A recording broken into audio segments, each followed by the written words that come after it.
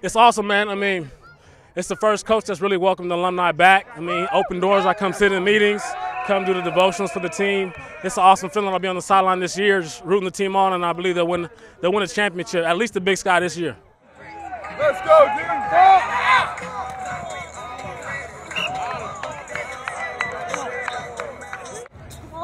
Oh, yeah, we'll tackle that off. It worked.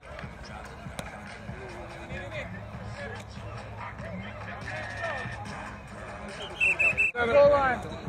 Protect the goal line.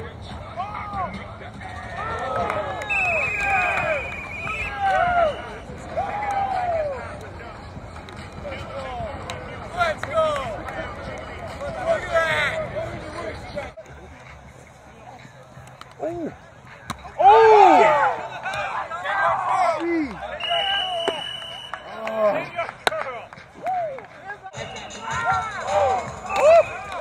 Compete, fellas. Way to compete. I like how you guys played. Presenting the 2015 Sacramento State Hornet Football Alumni Champions.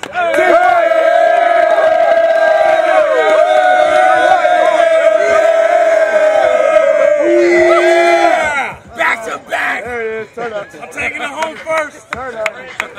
We went through every single player's bio, what year they played, their injury report, everything. Their background information, when they were born, and we took all that into account, and, you know, it showed today on the field. I was the defensive coordinator today.